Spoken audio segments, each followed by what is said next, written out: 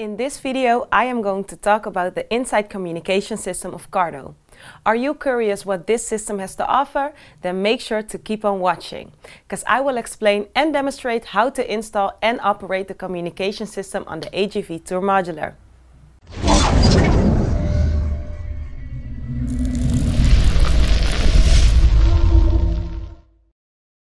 Hi everyone, my name is Liv from Champion Helmets and welcome to our channel. Before I start, don't forget to like and subscribe to stay up to date on all of our reviews, road tests and guides. While you're at it, hit that like button and let us know in the comments what you think of this video. Before we start with the install of the communication system, let's start with a few general points first. The Insyde communication system has been specially developed for the AGV Tourmodular and can therefore only be used on this helmet. While its predecessor, the Sport Modular, comes with the Senna ARC communication system, which you attach to the helmet shell, AGV has upgraded this with the Tourmodular, integrating the Cardo Insyde system inside the helmet instead of on the helmet. The Insyde communication system comes with a suggested retail price of €329.95. The communication system is water resistant, so not waterproof. Driving for a long time in the pouring rain will not work out well, but you can get through a downpour without any problem. The system has a range of 1.2 kilometers and you can start a group conversation with up to 15 people. The battery also lasts 13 hours. The system is also equipped with a voice control, but more about that later. Okay, so let's see what's inside the box. When we open the box, we first see a headset with a back unit. You can see that one right here.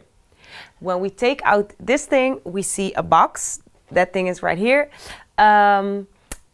This box contains the microphone, the speakers, the speaker boosters and the Velcro pads. I will explain more on that later. And also we see a USB charger, and also we see a lot of manuals that are available in English, German, French, Chinese, Italian and Spanish. So that's what's all inside of the box of the Insyde communication system. So now we know everything that's inside the box, let's start with the installation part. Before installing the communication system, make sure the helmet is on a soft surface. This prevents damage to the helmet. First of all, you start by detaching the cover at the bottom of the helmet. You can do this with this clip as an aid. This clip comes standard with the helmet in the box.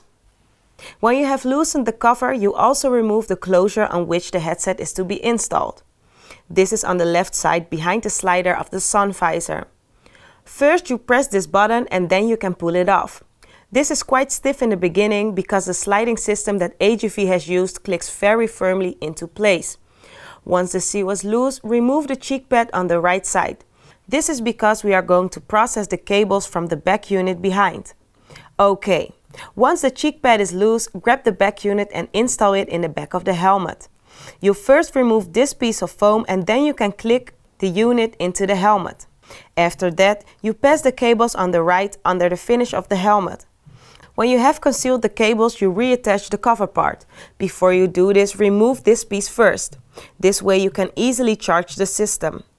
When the back unit is installed, you will attach the headset. You do this by sliding the headset into the helmet. Here too, you process the cable under the finish of the helmet.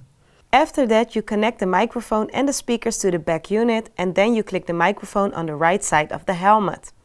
This is done in 2 steps. First, you put the microphone in like this and then you turn it a little bit until it clicks. If the microphone is in place, you put the cable through the specially built-in lock and you can install the speakers.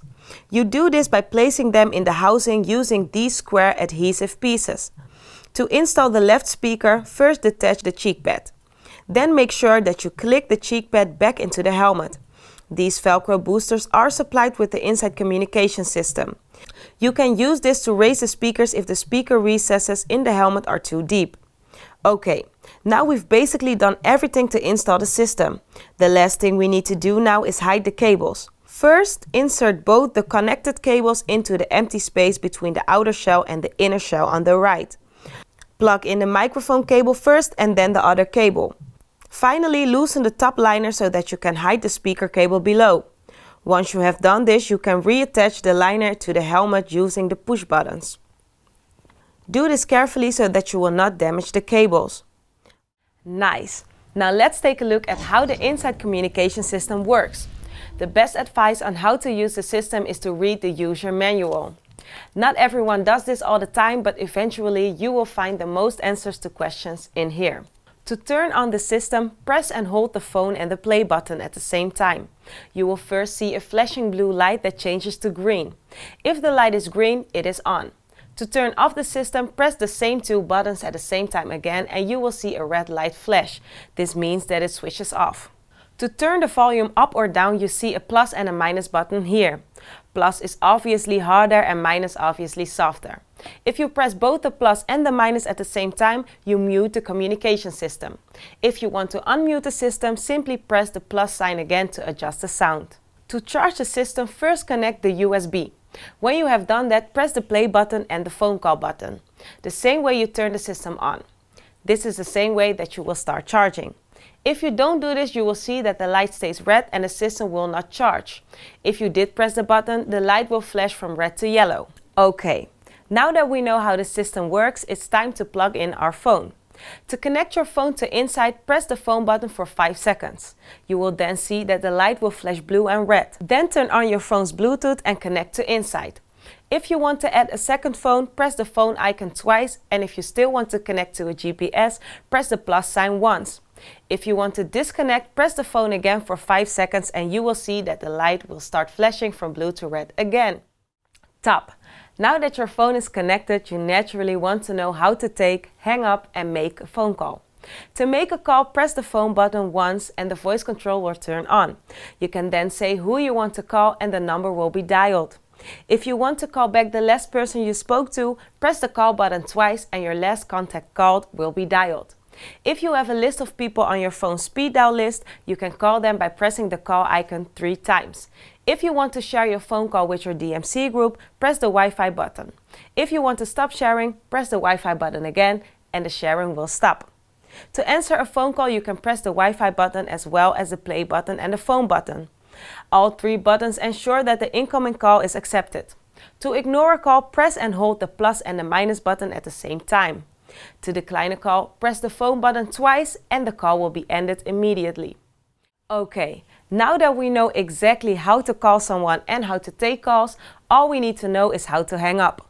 You hang up by pressing the phone button once. We have now arrived at the last part of this how-to video, namely the radio and the music. To listen to the radio, press the play button twice. To turn off the radio, press and hold the play button for 2 seconds. To go to the previous channel, you have to press the play button twice. To go to the next station, press the play button once. To make an auto scan, hold down the plus sign for 2 seconds. To stop the auto scan again, press the play button. To listen to music, press the play button once. To switch off the music, press the play button for 2 seconds. To go to the previous song, just like the radio, press the play button twice. And to go to the next song, press the play button once. As we saw in the review, there are not many buttons, but every click on the same button means something different. So it can be quite complicated to know all these steps by heart. We have already mentioned it earlier in the review, but the Insyde communication system is equipped with voice control. This voice control makes using the system much easier and you will find that you hardly have to use the buttons. In the manual you can find per part which commands you can give to make the operation of the communication system much easier. Okay, this brings us to the end of this how-to video. We have seen that the new communication system has been a real upgrade compared to AGV's previous system, which we saw on the Tourmodular. Communication system can be quite complicated to operate, but the voice control of the Insyde system makes it many times easier to use. If you are interested in the Insyde communication system, then take a look at championhelmets.com where we have the lowest price guarantee. Do you still need a new helmet and is the Tourmodular something for you? Then you can find attractive bundle deals for the purchase of this helmet in combination with the Insyde communication system. If you found this video helpful, let us know in the comments. If you have any further questions or comments, please feel free to contact us. Thanks for watching. My name is Liv from Champion Helmets and I will see you next time.